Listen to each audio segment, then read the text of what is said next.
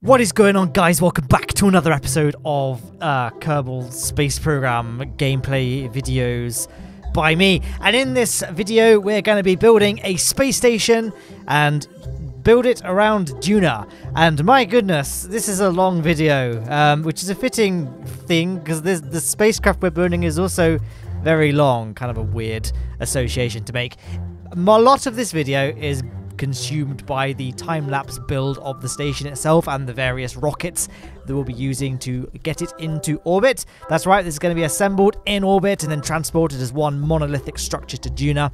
So if you'd like to just skip the time-lapses, you're not too fussed about them, then you can skip to exactly 10 minutes into the video, and that will take you to like the first of the launches to kind of get this thing going. But I think a lot of people like seeing these things get built, especially, you know, space stations, which take up something of artistic merit. Like, you kind of have to use the fine-tune building, like it's not just slapping a load of fuel tanks together. There's a little bit of finesse to it, if that's the right word. So I think some people say they like watching the time lapses. That's what this part of the video is going to be, the time lapse for the space station. And I guess, you know, I've been thinking about this, right? Because a couple of weeks ago, I said I was kind of toying with the idea of doing like an alternate history Lockheed Martian mission. And by that I mean an alternate take on the mission that doesn't actually exist in real life called Lockheed Martian. But it's Lockheed Martin's plan to send people to Mars. And the program involves kind of constructing the Deep Space Gateway space station around the moon and also building something called the Mars Base Camp around Mars, which is what I'm doing here. And here you can see me doing the symmetry exploits that I talked about in my Mun ring station. If you want some elaboration on how this works, then you can just watch that. I'll probably put a link in the description because that video is kind of related to this. I was saying the Lockheed Martian mission consists of putting a space station around the moon, it's called the Deep Space Gateway, and then constructing the Mars base camp around Mars, which is what we're doing here. We're building the Duna base camp, obviously because Duna is the analog for Mars in Kerbal Space Program. And then the mission would involve kind of having these separate landers that can do excursion missions from the Mars base camp down to the surface of Mars, could then construct a small colony on the surface, and then get astronauts, you know, to and from. It would be pretty epic. So I thought, let's do that, but make it kind of more Kerbal, and by that I mean have far more points of failure and just generally more explosions. So we've built the Deep Space Gateway around the Mun. That was my rotating artificial gravity ring station, so incredibly overbuilt, very unnecessarily complex, and very cool. I hope you agree. This one will follow similar kind of like the general layout of this craft is the same as the proposed Mars base camp. Like, it has the two kind of two fuel tank areas either side. They have a big laboratory section, but this has kind of a built-out observatory part at the end of the ship rather than an Orion module. And it also has that artificial gravity ring, not as a particularly suitable place to spend all of your time there because the diameter is really far too small for it to be a comfortable place to sit, but it's somewhere, I don't know, the Kerbals can just sleep in or things like that just to prevent muscle atrophy, bone loss, things like that. That's kind of what that thing's for. And then I thought, let's have some other spinning bits as well, just because we can. So this thing here I'm building is like a centrifuge, so they can take samples from the surface of Duna or wherever, or Ike, and stick them in those science containers on the ends of that arm, and then they can be extended and it will spin around and we could do some centrifugal experiments. I don't know, polymerase chain reaction, things like that. That could be something that we could do. It's mainly there for aesthetics, I'm not going to lie. As is, let's face it, this entire space station. Space stations in Kerbal Space Program serve absolutely no purpose whatsoever, aside from, obviously, you know, the laboratory has good function. Like, it's very, very exploitable if you want to just unlock the tech tree in, like, one launch. But the things I use space stations for, at least, like, especially when it comes to things like artificial gravity rings, they're completely unnecessary. But they are very fun to build nonetheless. So what I'm doing at the moment is I'm kind of constructing the entire... This is how I build all space stations as well, by the way. I'm kind of building the entire thing as I want it in the spaceplane hangar. And then what I'll do is I'll then split it up into appropriate modules to launch. The most difficult part about building this realistically, is launching that gravity ring, because you can construct gravity rings like modularly in this game, like with docking ports and stuff, but I always found it very finicky and they were a bit sort of wobbly, and I just prefer launching them monolithically like this. It just means they just tend to be a little bit more secure and less prone to Kraken attacks, because you can just use normal struts rather than having to rely on auto strut to keep the whole thing in place. And you know, auto strut is Kraken bait, and it is just easier to just build a single ring in the space plane hangar. But like I say, the caveat to all this is it's hard to make a realistic looking rocket when you're launching these big gravity rings, because you have to have an incredibly wide payload, much wider than the the widest diameter fuel tank, which is 5 meters. Here I am also finishing off the rest of the space station. This part is actually the transfer stage, but I added this girder section with 2 relay dishes, just provide a sort of a basic satellite network around Duna, just to make sure that all of our craft on the surface, should we put any on the surface, can maintain a good connection to Kerbin. Likewise, if the space station is on kind of the wrong side of Duna, it can connect to a relay somewhere else and get to Kerbin, get a signal back to Kerbin that way. I'm only using 2 satellites. We'll put one in a high polar orbit and one in a high equatorial orbit, just because that's a pretty easy way to ensure very, like, reasonably good coverage. Like, it's not going to be perfect. The best way would be to put an actual ring of satellites around Duna, not in geostationary orbit, mind.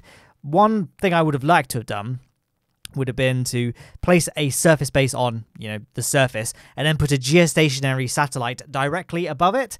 I thought that would be really cool. Unfortunately, you can't do that on Duna. I mean, you technically can, but not for very long. Duna geostationary orbit is possible, but it's almost exactly the same height as Ike, but not quite exactly the same as Ike. So eventually Ike will catch up with you, or, you will catch up with Ike, and then you'll get a gravity assist, and it will either fling you into the surface of Duna, or fling you out of the Duna system, or just put you on some other undesirable orbit, at which point you'll probably encounter Ike again fairly soon, and then it will just, finish the job. So that would be the next best thing, is just put a ring of satellites somewhere fairly low around Duna's sphere, Duna's orbit. I guess sphere sort of worked as well. I changed my wording mid-sentence, which is not a great thing to do. Anyway, here you can see me well underway with the construction of the launchers themselves. We finished the space station layout, kind of. I actually modified this specific payload to include a big relay dish for the station itself, because I realized it was lacking one, and I thought it might be worth it, because the actual relays we'll be putting around Duna orbit aren't actually the best kind of relay, and I want this to be the best station it can be. So if those relays can't connect to us something for whatever reason, they can hop off the space station's relay dish and get a better signal. That's what I'm adding here. I'm adding it in, but I wanted it to be believable that a Kerbal could get from one end of the space station to the other without having to transfer through, stuff like fuel tanks, batteries, SAS units, probe cores, that sort of stuff. So that's why, for example, those refueling modules, that's why I added passenger bays to the inside. I built them around passenger bays just so that Kerbals can still traverse believably. I know in this game you don't actually have to do that. Kerbals can transfer through anything. I just like it, from a perfectionist standpoint, really. The only exception to this is the actual core of the gravity ring. That's still just a solid rotor. I couldn't really think of a good solution for that, because that's just a limitation of the parts. But I hope you forgive me. I did put that fairing around the actual rotating mechanism to make it believable that there is something there that a Kerbal could kind of use to access the ring. But there we are, finishing off this section here. So this rocket is a lot more realistic looking than the first one we built. Like I said, we had to have an incredibly wide fairing just to kind of make sure we had the gravity ring safely enclosed and out of the way of nasty heating effects at the atmosphere as we pass max Q during our ascent. I'm just adding these little probe cores to the tops of the upper stages of these boosters, by the way, just to, make sure I can deorbit them and not leave any debris in space like I always try and do in these videos. Now, you may, you know what? I'll talk about this close to the time, because that means that the viewer's retention will be better, because there's going to be some twists. There's going to be some turns. Turns with an N. There's going to be some oofs and some terrible events unfold in this video, because I am a bad designer. Actually, I'm not, but this comes into this drama later on, so I'm not going to talk about it. So I don't even know why I dedicated this much time to talking about not this thing, because I'm going to talk about it later on. But there was a problem with one of these rockets, in fact all of the rockets, that I didn't realize until it came to docking them together. Let me just say that the docking in this video is easily one of the hardest docks I've ever had to do in this game. It was incredibly difficult, so I hope you guys are looking forward to it. Stick around. Whilst I'm on the subject of, doing the terrible YouTuber things, let me just say, smash that like button, subscribe, check out the merch, check out the Instagram. Look at this picture that I took. Oh, we're launching, by the way. Hello, everyone that just joined. In case anyone skips to 10 minutes to skip to the actual launches, ignore what I was talking about. In fact, actually, just ignore what I talk about generally. I don't talk about much in terms of, quality content, so I don't know why I'm still talking about it, to be honest, because we're well underway with the launch. Off to a blazing start. This rocket doesn't have great thrust-to-weight ratio, to be honest, but it does pick up speed fairly quickly. In fact, to be honest, it probably would have been better served with 5 Mastodon engines propelling that first stage rather than just 4, because at a point when your thrust-to-weight ratio is too low, you end up actually wasting quite a bit of fuel because you just spend a lot of it just not going anywhere very fast when you could be going somewhere very fast and using that fuel for better things rather than, just trying to inch off the launch pad very slowly. But rest assured, the other rockets are better. Like I say, this is the red-headed stepchild of the trio of rockets that launched this space station. It's very ugly, very cumbersome. The payload is too big. It's just a bit of a mess, to be honest. But, like I say, the other ones will be better. But that being said, all 3 of the launches, you may have noticed, follow the same sort of basic setup. It has like a powerful first stage. Obviously, that's what all rocket stages are like. First stage, very powerful. Then there's just one upper stage consisting of a Rhino engine and a payload. And the Rhino engine stage has a means of deorbiting...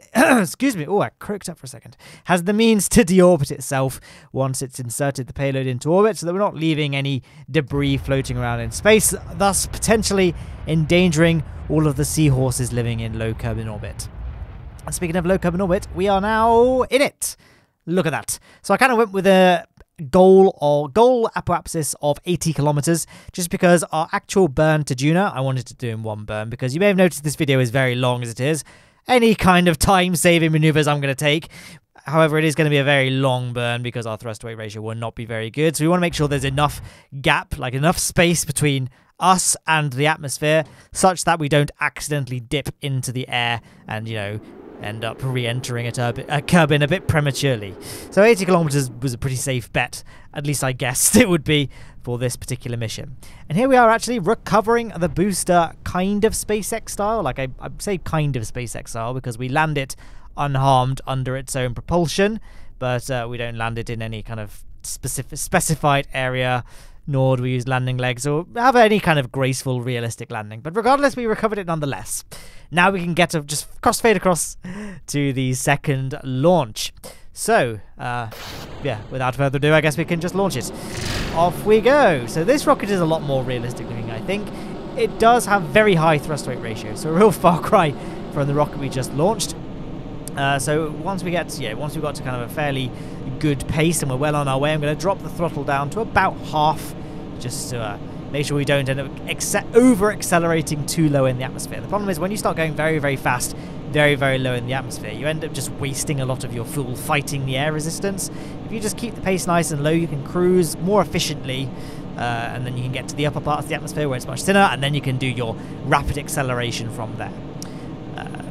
So that's why I'm only using the throttle at half, and now that lower stage is all burned out, we can raise the throttle. Now we're using the lower thrust Rhino stage and begin kind of coasting our way up into orbit. So now we're much, much higher in the atmosphere where it's far more tenuous. Don't have to worry too much about keeping our speed low. We're just going to start coasting our way to orbit. We're going to open up the map screen, open up the apoapsis marker and watch. And our target indicator is pretty close. Not perfect, but it's pretty close. I mean, this is by no means a docking tutorial.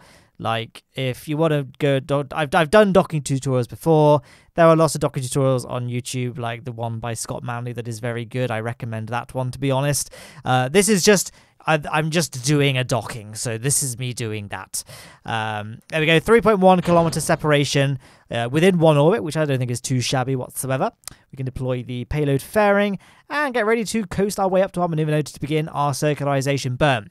I wasn't trying to get too close. Like, I probably could have got the separation nodes a lot closer if I tried a bit harder, but the thing is, once we do our orbital insertion burn, the maneuver node is not going to be that accurate. Like, our predicted separation nodes are not going to be reflective of what our actual separation nodes will be once we do that burn. So I don't try to get things terribly accurate, whilst I've still got lots of big burns to do, such as, doing our circularization. So now we've got the circularization out of the way, we have much smaller delta V increments to work with, and it's much easier to get accurate encounters using the maneuver node maker. You can see we have a separation of 0.1, which I will take.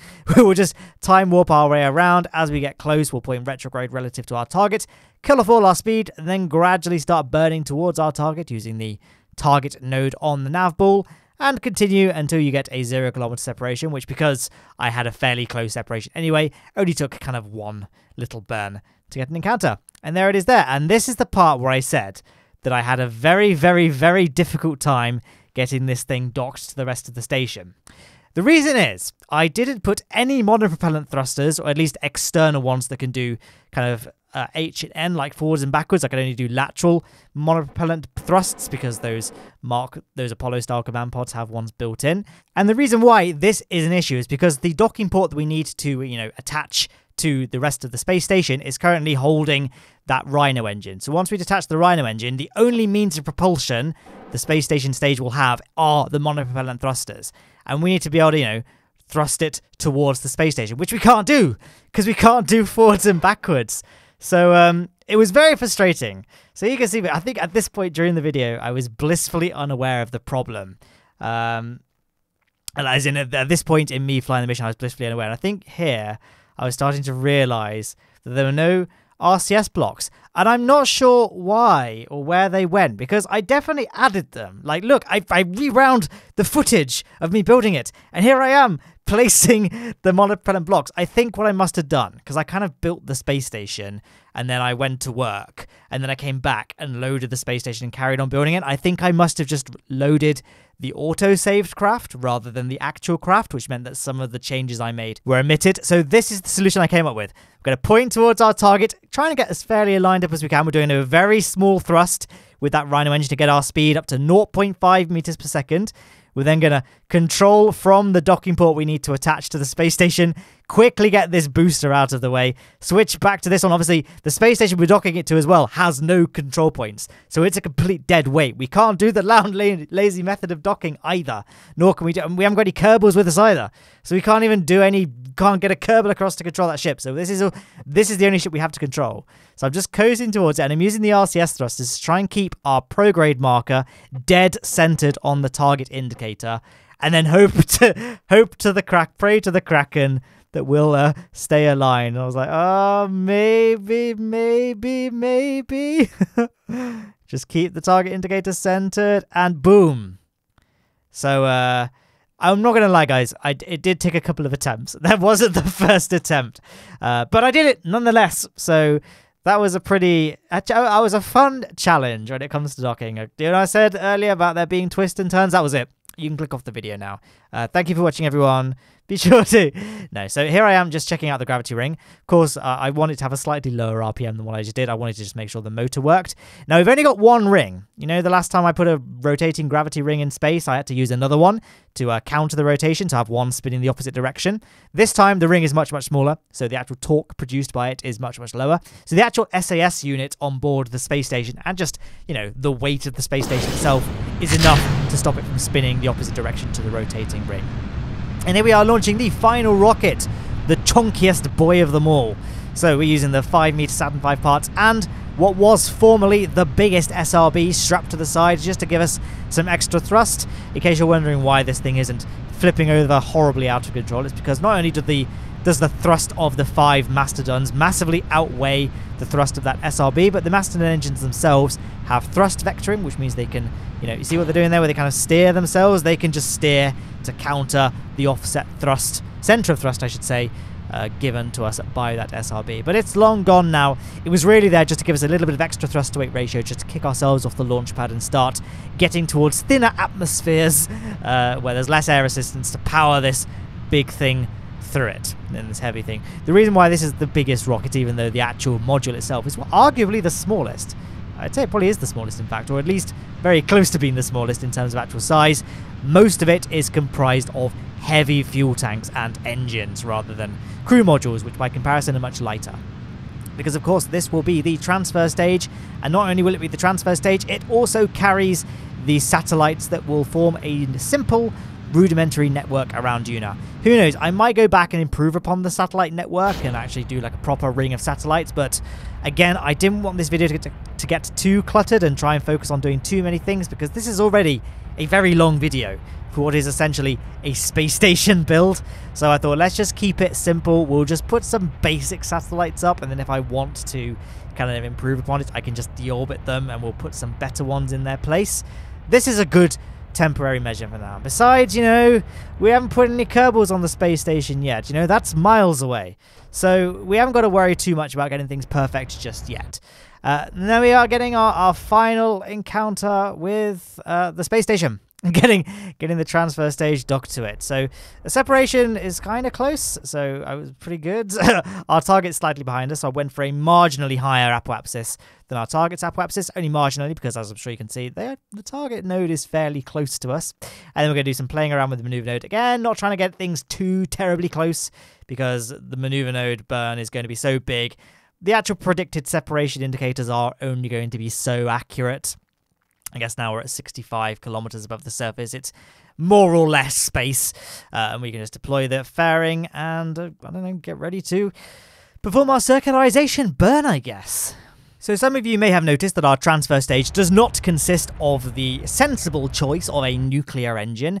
It in fact uses the Wolfhound engine from the Making History DLC pack, just because the Wolfhound is still a very efficient engine in its own right, but it has a much higher thrust to weight ratio than the nuclear engine, which means that our actual burn to escape from Kerbin will be much shorter, thus further reducing our chances of dipping into the atmosphere during that burn. And it also means that, you know, the flight will just be done quicker. Like, we could just do it. It will be easy. It will just be... I'm very impatient sometimes, and I like having a high thrust weight ratio craft because we can just do things quicker. It's far more responsive. It's just a nice quality of life. And since, you know, we're doing this in multiple launches anyway, I didn't really mind having to add a bit more fuel just to get enough Delta V to get us to Duna. And besides, you know, getting this thing to Duna, it's not a massively tall Delta V order. I mean, we do have pretty much the exact right amount of Delta V we need, considering the fact that I didn't quite launch at a perfect Duna transfer window. I didn't actually look to see if we were at a Duna transfer window. Well, as in, that's a lie. I didn't purposefully get us into a better Duna transfer window. I just opened the tracking station, saw we were like pretty much there, so I decided to just launch and just wing it. So we're not at a perfect Duna transfer window, so we do have to do a slightly more expensive burn than we would otherwise have to get to the red planet. So it left us with basically no Delta V left in the transfer stage to do... Well, I guess we didn't need to do anything else, because, just spoiler alert, we do actually get to Duna, and we'd have to do an aero brake. That was one of the things I wanted to avoid doing, because although we could do it, a bit unrealistic, isn't it? You know, we got all this sensitive scientific equipment and, you know, very fragile habitation ring on this space station. Probably not that realistic to go aero braking at many kilometers per second to capture at Duna. But I guess that's, you know, well off into the future. We still need to actually get the engine attached to the rest of the space station. So here we are approaching our target. We can just kill off all our speed and have a look, see how close we are to it. Oh, there. Oh, are we going to point out? There it is. There it is. So we're going to be docking this thing to the space station via the senior docking port, which I find are really, really finicky and can often glitch out and just fling apart from each other when you're not getting them aligned dead on. So in fact, without monopropellant thrusters, which again, I added monopropellant thrusters to this stage when I built it. I mean, it is totally my fault. I should have checked and should have probably just made sure I didn't load the auto-saved ship rather than, you know, the actual ship that I saved manually.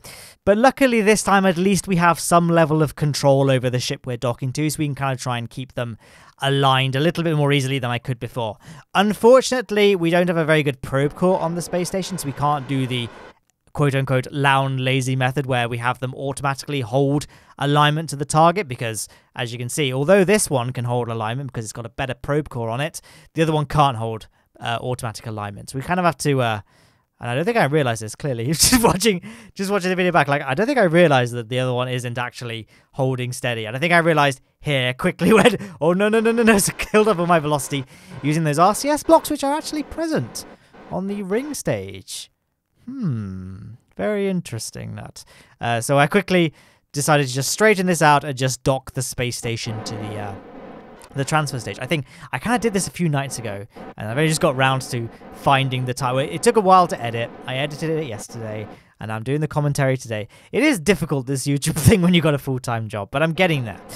Yeah, so I think it does look like I am actually docking the space station to the transfer stage. Now, the reason why I've got, well, I guess the reason why I've got a probe core on the transfer stage is so I can actually dock it to the space station. But another reason why I've got lots of batteries and stuff on the transfer stage is so I can deorbit it once it's kind of done its duty of getting this thing to low Duna orbit.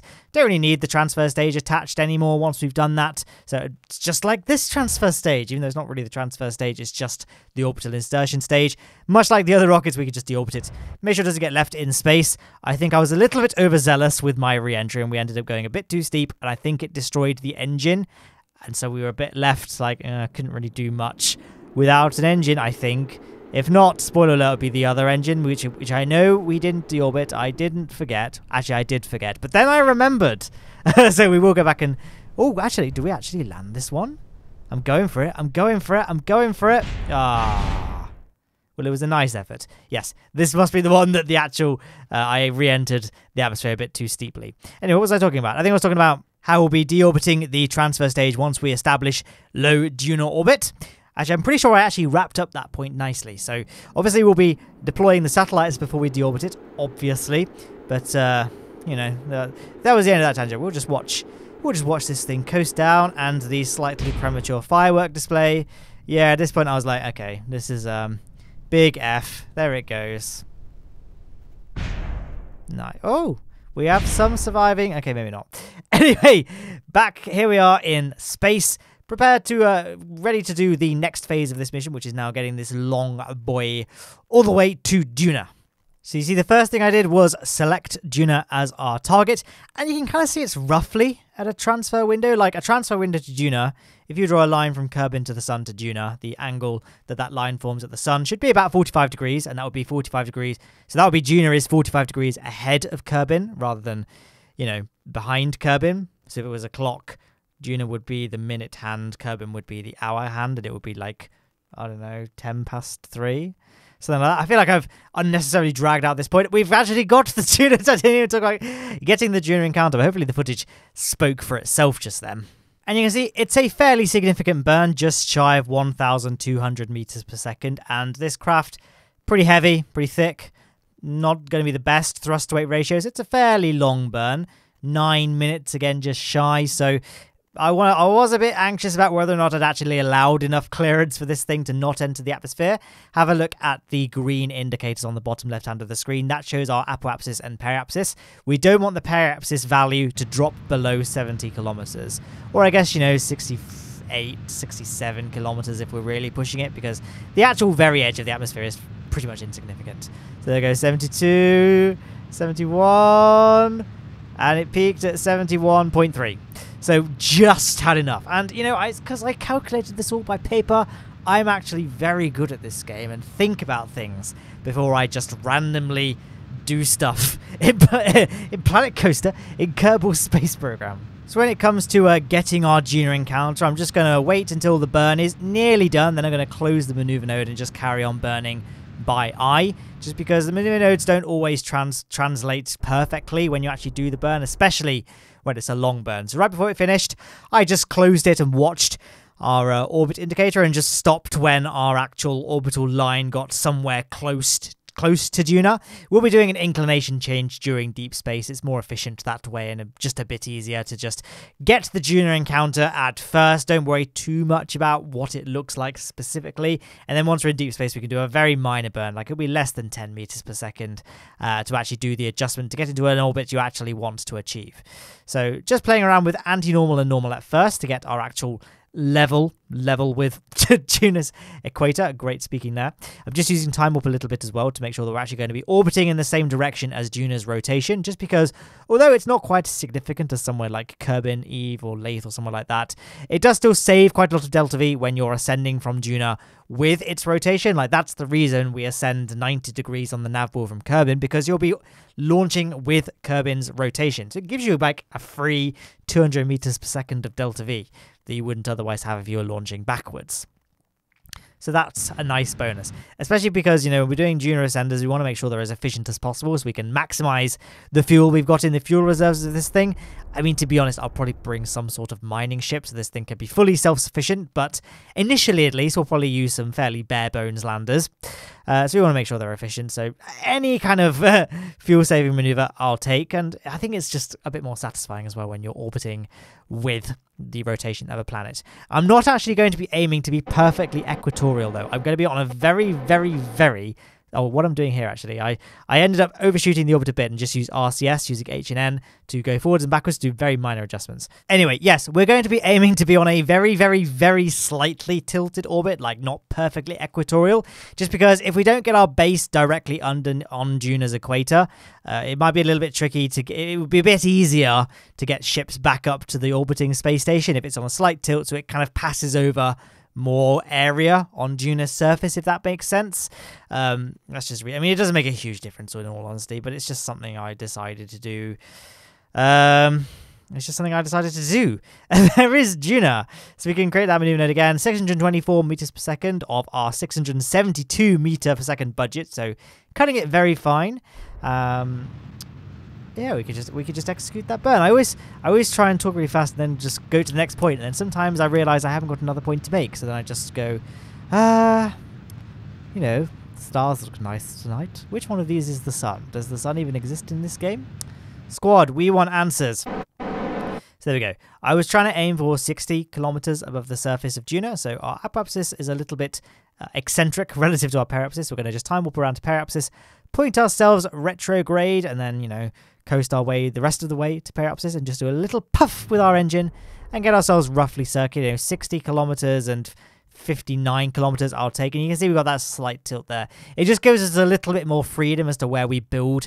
The base doesn't necessarily now have to be on the Duna equator. I mean, it didn't have to be anyway because, ships can launch into tilted orbits, but I don't know. I think maybe I actually just did it by accident. Now I'm just retrospectively remembering things wrong. Anyway, I kind of wanted the satellites themselves to be on an equatorial orbit, so we can quickly do an adjustment there. Use, again, some of our precious delta V, which has actually spiked up. Now we've not got to lug the rest of the space station with us. We've got an extra couple of 100 meters per second in our budget. Not quite enough to do much more with the transfer stage, though, so we're going to have to deploy the satellite and get ready to deorbit the transfer stage. And again, the monopropellant thrusters had to disappear, so I couldn't really, get this thing. I couldn't get a really graceful exit for those satellites. I had to sort of, hit them out of the cargo bay, but it was fine. I'm sure that's what NASA would do in the same situation. And then we could just deorbit it. So what I'm doing here is I'm deorbiting, and then I'm using better time warp just to enable faster physics time warp, just because then it not only speeds up the actual Duna atmospheric entry process. There we go, using better time warp to speed up the physics. It also means that the impact will be much, much faster, and it will definitely guarantee that we destroy the transfer stage and not leave any bits of debris on the surface of Duna. Now we're going to do the first satellite, which is just getting it into a really high orbit around Duna. Initially, when I made that maneuver node, I got an encounter with Ike, so I just skipped the orbit a couple of times to make sure we wouldn't be getting a gravity assist from Ike and getting ourselves onto a potentially undesirable orbit around Duna. Then the next thing we're going to do is get ourselves onto a nice spherical orbit. It's actually better in these sorts of cases to do an eccentric orbit, but I just prefer the way spherical orbits look. Spherical orbits, circular orbit is probably a better term there. So that's what I'm doing there. And then just because I know someone's going to mention it in the comments, I know eccentric orbits are better when you've got a limited number of satellites in your network, but I just like the way this looks. And let's face it, this is all just complete play. At this point, I may as well make this a series called, I don't know, Destination Duna. It's basically the new Life on Lathe, isn't it? I do still plan on reviving Life on Lathe, but now we've had these beautiful overhauls for Duna, Mun, Ike, Minmus, and Eve and Gilly. They look phenomenal. They're like new planets. So I'm just waiting for Lathe to get a similar overhaul, and then my friends, I might reboot Life on Lathe. I mean, I know, I think it had a good run. It was like a year ago since I did a last episode. Doesn't time fly? I still think of that series as being like a few months old. I was like, oh wow, time really does fly, doesn't it? And there we are. By the way, those are the 2 satellites established. We can deploy the radiators, deploy the big solar panels, and the power provided by those solar panels means that we will never run out of electricity, even with all of the rotors going, because the solar panels and the battery buffer supply adequate power that will never actually run out. They will recharge the batteries at a faster rate than the rotors can drain the batteries. And there is a little shot just there. So you have to set the torque fairly low for that gravity ring, just to make sure that it doesn't spin the space station, independently too much. But there it is. That's the video done. So I'm going to put some links on screen. On the left-hand side is just a video chosen for you by YouTube's recommendation algorithm. On the right-hand side was one. It's my most recent upload. There's also a link to subscribe and check out Patreon on screen if you'd like to. And in the description, you'll find links to Instagram, like I said earlier, merchandise, Discord, Twitter, all that good stuff, guys. Thank you so much for watching this video. I hope you enjoy the rest of your day.